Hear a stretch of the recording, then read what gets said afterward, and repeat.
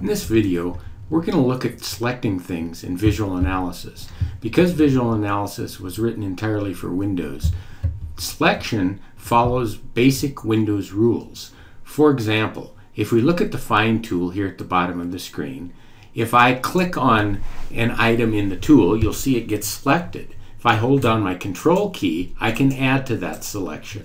So the Control key allows adding to a selection. Similarly, if I click an item, hold down my Shift key and click another item farther down the list, it will select everything between that group, and I could hold my Control key and say subtract from that group. So group selection follows the standard Windows behavior using the Control and Shift keys. Let's look at the graphics for a moment. In this model, we have a frame with plate elements for shear walls, some areas representing the floor diaphragm, and of course beams and lots of nodes. Following the same Windows procedure, if I hold down my Control key and click on a plate element, it will get selected. Holding down my Control key and continuing to select, I add to that group. When I select outside with nothing, or click outside with nothing selected, everything will become unselected. Now, if I hold down my Shift key and say click on one plate, all of the plates will get selected. Or if I hold down my Shift key and click on a member, all of the members will get selected. So Shift and Control works in the graphics view just as it does in a text type report.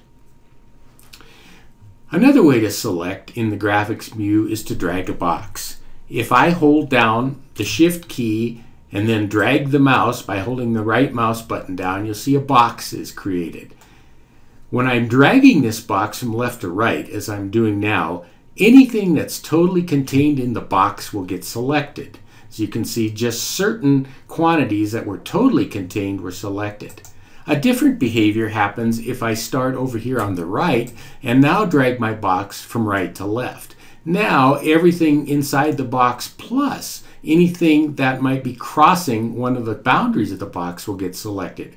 If you take a look at the beam on the top of the frame, you'll see that anything that was crossing the box got selected as well.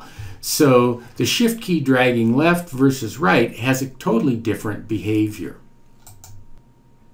Last thing I would like to show is how the Windows clipboard works for copying and pasting.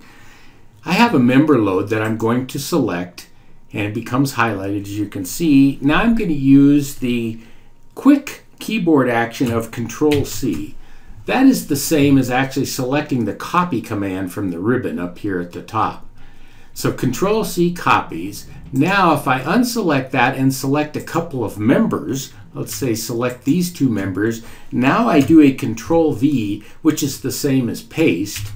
A dialog will come up which will default to copying the loads to other objects, and I'll just hit the Generate Copies button and see I've copied that one load to other objects. So Control-C, Control-V, the clipboard, allows copying and pasting of objects. This works for loads, it works for members, plates, and areas.